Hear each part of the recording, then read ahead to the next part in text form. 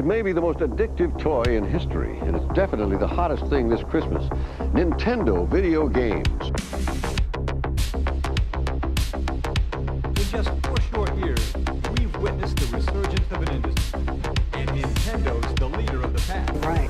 There's no question now that Nintendo has really taken off, and millions of fans are waiting for the next game. Our video game industry is hotter than ever this season, and one good reason, Nintendo has introduced some hot new toys.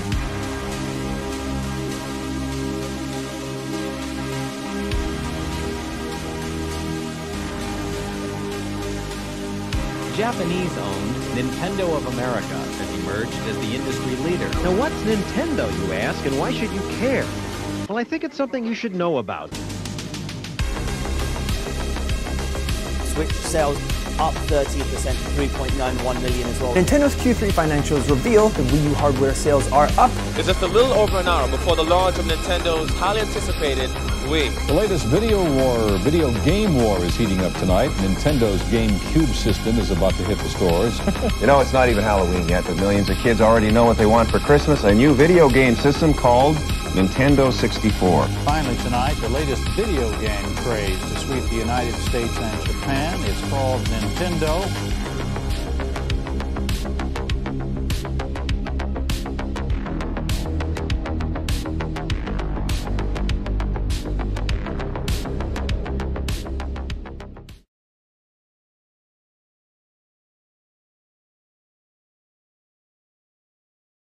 Nintendo.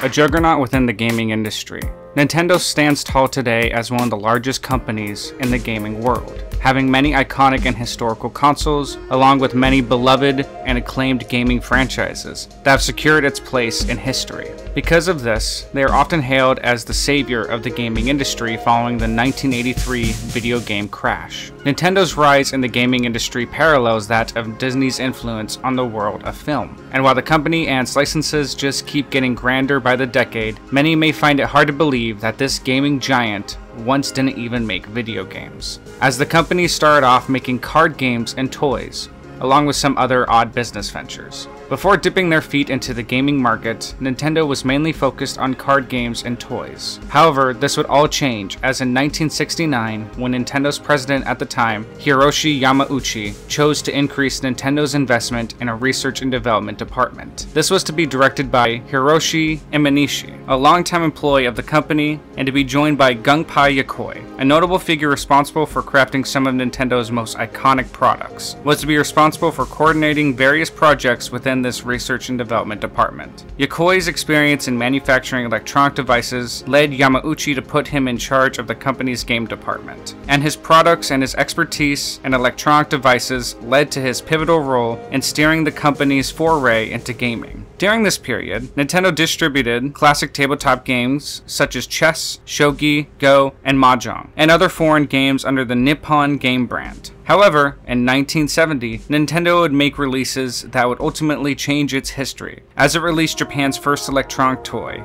the beam gun, an optoelectric pistol designed by Masayuki Uemura. This beam gun would be just the beginning of Nintendo creating electronic forms of entertainment. In total, more than 1 million units were sold. The beam gun's success paved the way for collaborations like the partnership with Magnavox for their home video game console, the Magnavox Odyssey, in 1971, to provide a light gun controller based on the beam gun design for the Magnavox Odyssey. Other popular toys that furthered Nintendo's repertoire were the Ultra Hand, Ultra Machine, Ultra Scope, and the Love Tester, selling over 1.2 million units in Japan. The growing demand for Nintendo products led Yamauchi to further expand the offices, for which he acquired the surrounding land and assigned the production of cards to the original Nintendo building. Meanwhile, Yokoi, Uemura, and new employees such as Genyo Takeda continued to develop innovative electronic products for the company. This led to the laser clay shooting system, which was released in 1973. Though Nintendo's toys continued to gain popularity, a real-life event would bring this to a halt, and would change the trajectory of the company.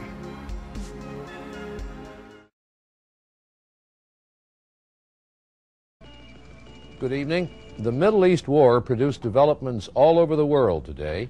The oil-producing countries of the Arab world decided to use their oil as a political weapon.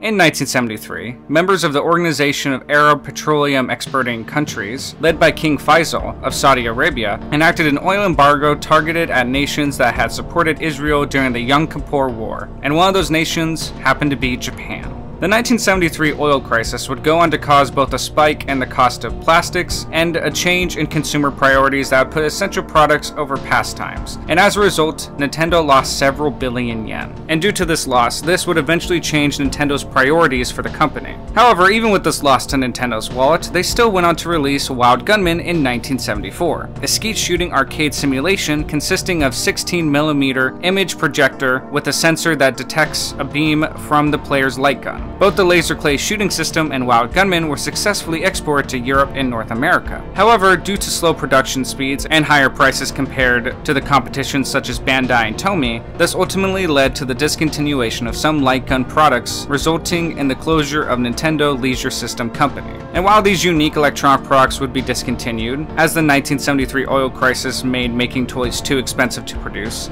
Nintendo's president would be heavily inspired by another form of electronic entertainment, one that would go on to shape the future of Nintendo and millions of lives along with it.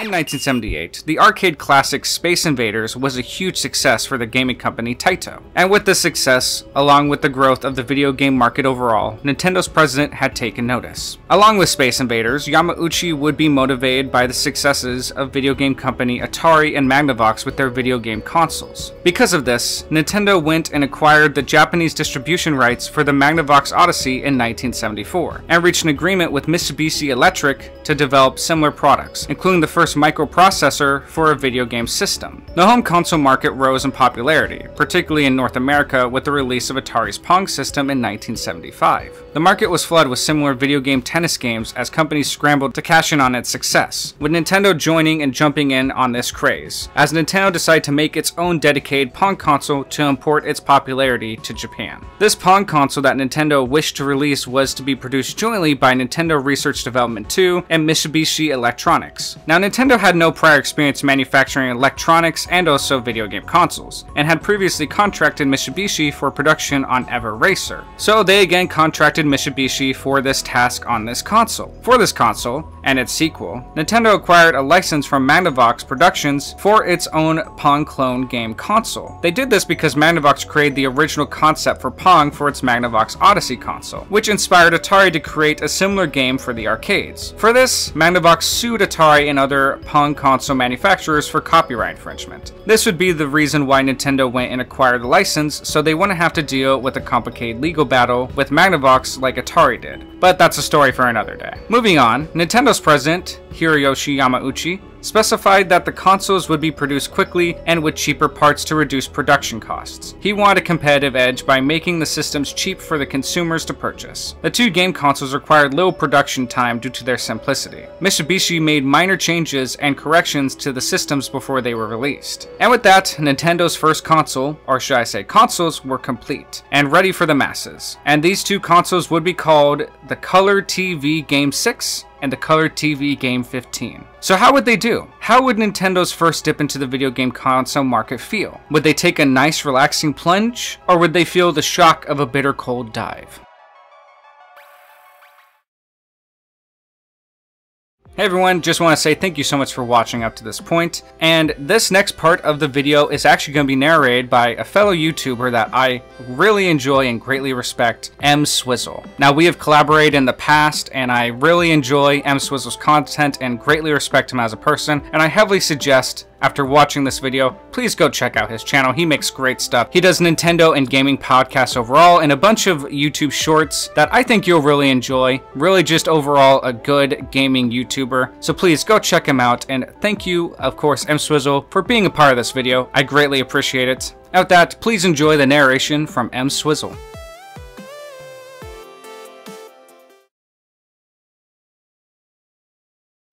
見るテレビから遊べるテレビへ15種類ものゲームが楽しめるカラーテレビゲーム15、9800円のカラーテレビゲーム6もあります。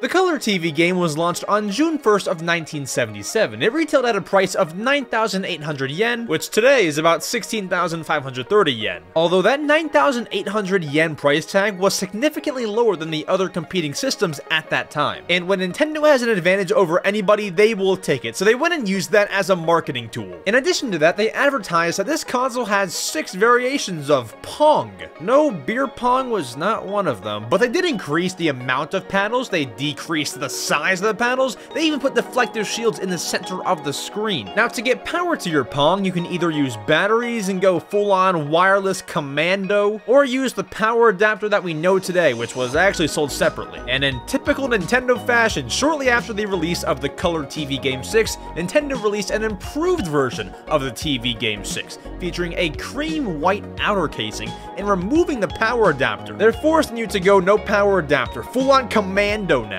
You even have another version to promote instant noodles from a company named House Shenmen. It's identical to the original TV Game 6, but has the House Shenmen logo on the casing. Although this was produced in very limited quantities, making it an extremely rare collector's item to this day. Along with that, Nintendo had Sharp Electronics produce dark orange colored versions of the TV Game 6 to bundle with its television sets. Although if you already blew the bag on June 1st for the Color TV Game 6, get your wallet back out, because 1 week later, Nintendo released the Color TV Game 15. It retailed for 15,000 yen or 25,302 yen today, and it's roughly 50% more expensive than the TV Game 6's price. Essentially, the TV Game 15 is an enhanced version of the TV Game 6. It's like the Switch to the Switch OLED. Both consoles house the exact same 15 games, however, only 6 are accessible on the TV Game 6 without modification, hence the name TV Game 6. The TV Game 15 has detachable controllers which are stored in a small compartment on the system, and following the TV Game 6's pattern, they released a second TV Game 15 with a reddish-orange casing, which had a longer production run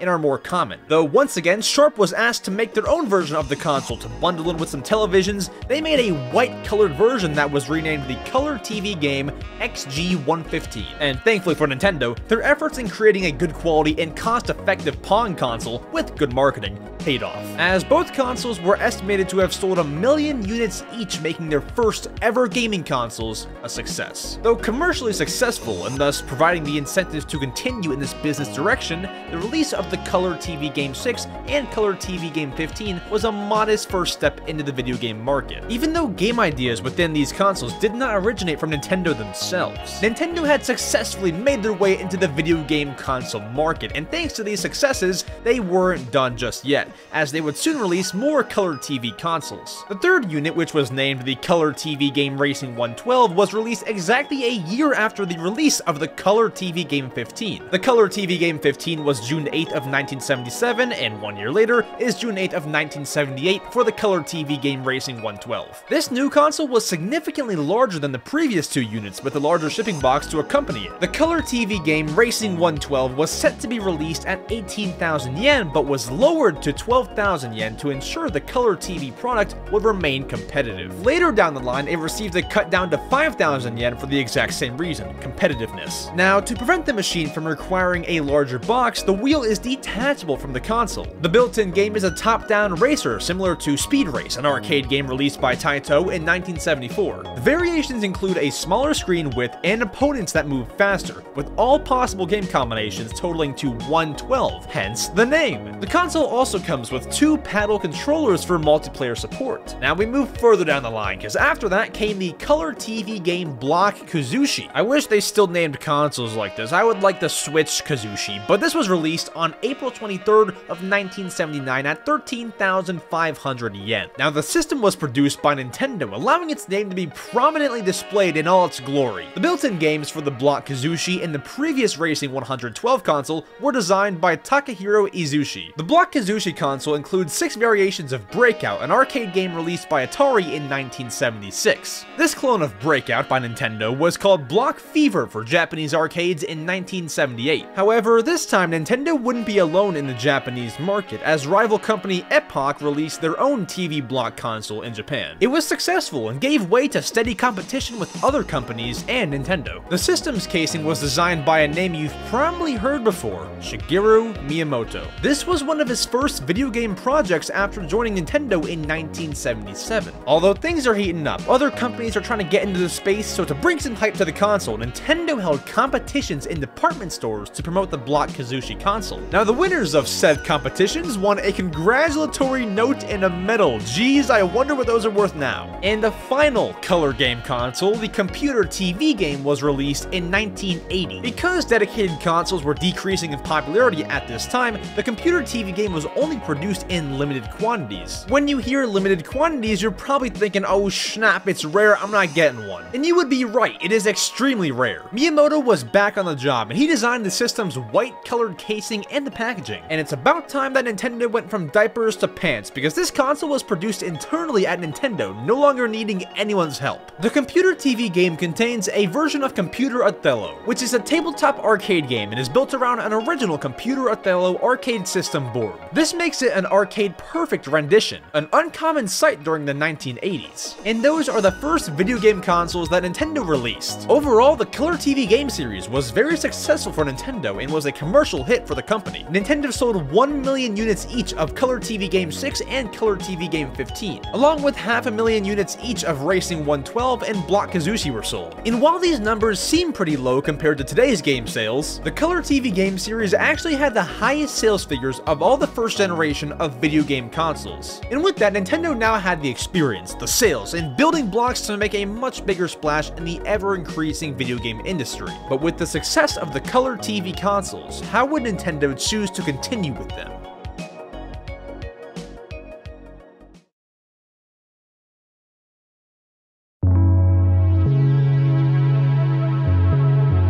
Even with the success of these consoles, the entire Color TV game series was eventually discontinued by Nintendo. But while this was the end for the consoles, it was only the beginning for Nintendo, creating video game consoles and games. The success of the Color TV consoles prompted Nintendo to continue pursuing the video game console market, leading to the creation of the family computer and the Nintendo Entertainment System, the cartridge-based systems with a library of hundreds of games. And as a result, Nintendo sold millions of these consoles, the Famicom and its international counterparts in the Nintendo Entertainment System, and it solidified the company's presence in the video game hardware market. And beyond that, Nintendo now has cemented itself as one of the most successful and loved gaming companies around the world. It all started here with these simple consoles. And just look at how far Nintendo has come from this first console, as within the top 20 highest sold consoles ever, they hold half of those with 10 consoles. And even today, their consoles are setting records, as their most recent console, the Nintendo Switch, is the third highest selling console of all time. And in fact, they also hold the second highest selling video game console of all time. Nintendo has dominated the video game console field,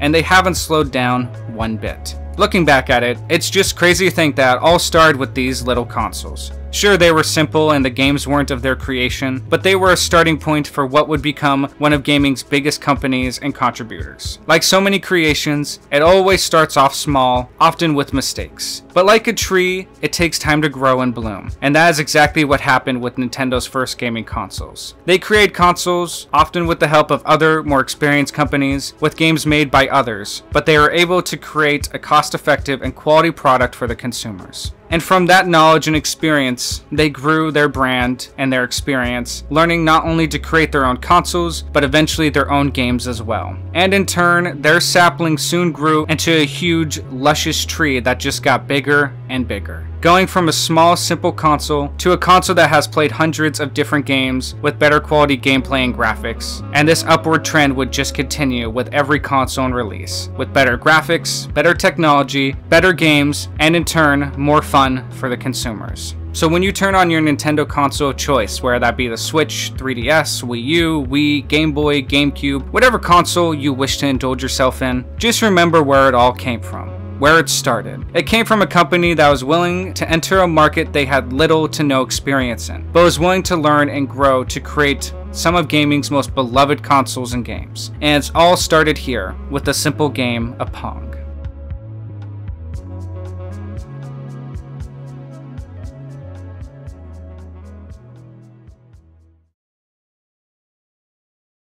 Hey everyone, thank you all so much for watching. I greatly appreciate, and a big thank you again to fellow YouTuber, content creator, MSwizzle for being a part of this video. I greatly appreciate. Everyone, please go check out his channel. If you haven't heard of him, I really think you're going to enjoy his content. But everyone, I just want to say thank you again for all of you joining us on this little walk through history on Nintendo's consoles. I greatly appreciate it. Please, if you liked the video, leave a like, and please let me know what you think of this topic in the comments below. I would love to hear what you guys think, and please let me know if you'd like more of these shorter form documentaries. I like doing my long ones, but also these shorter ones are a lot of fun too. And if you did enjoy this video and look forward to future videos, please think about subscribing for updates on future content. But with that, everyone, have a happy holidays, and I'll see you in the next video.